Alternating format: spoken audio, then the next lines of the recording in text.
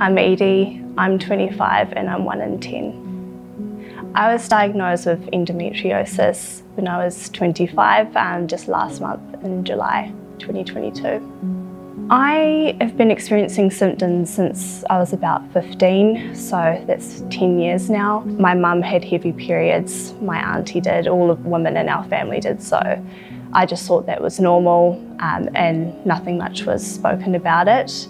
It wasn't until I started having a lot of pain about 2 years ago that I realised something was quite wrong. And yeah, the bleeding just got worse to the point where I would be flooding my clothes and my bed sheets. It was just torrential. I always felt somewhat ashamed of it.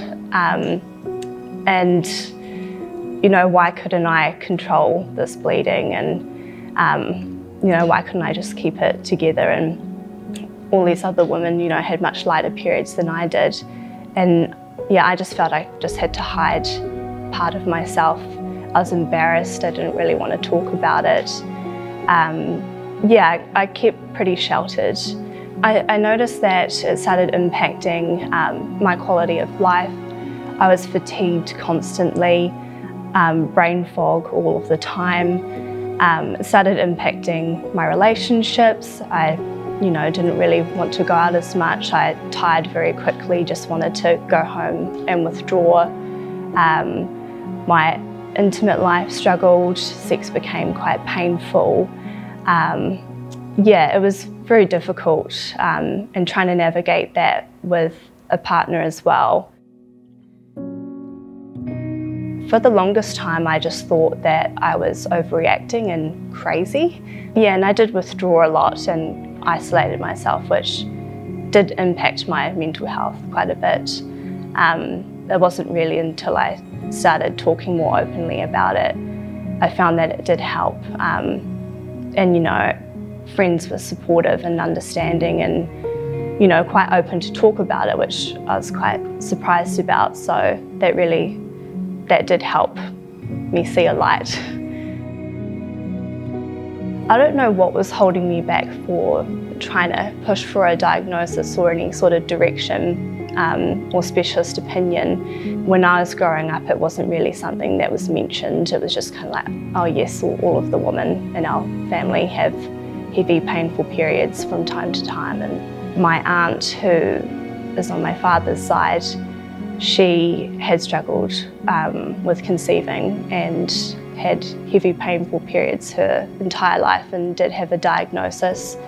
And it wasn't until I got comfortable speaking to her about it that she was like, you should really go and see a gynecologist. And you know, I have some great recommendations of the people I've seen throughout the years. That's when I started pushing for that. And because I had private health insurance, I got a referral pretty quickly and to a great specialist and one of my choosing.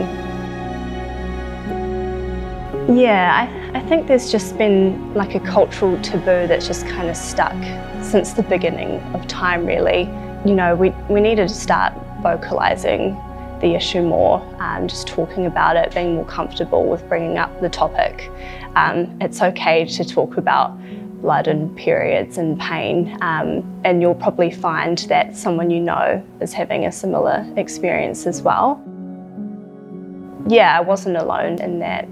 I should talk about it more and I should advocate for myself to get answers. I wish I could tell my younger self to advocate more for herself, to push for answers and speak out more.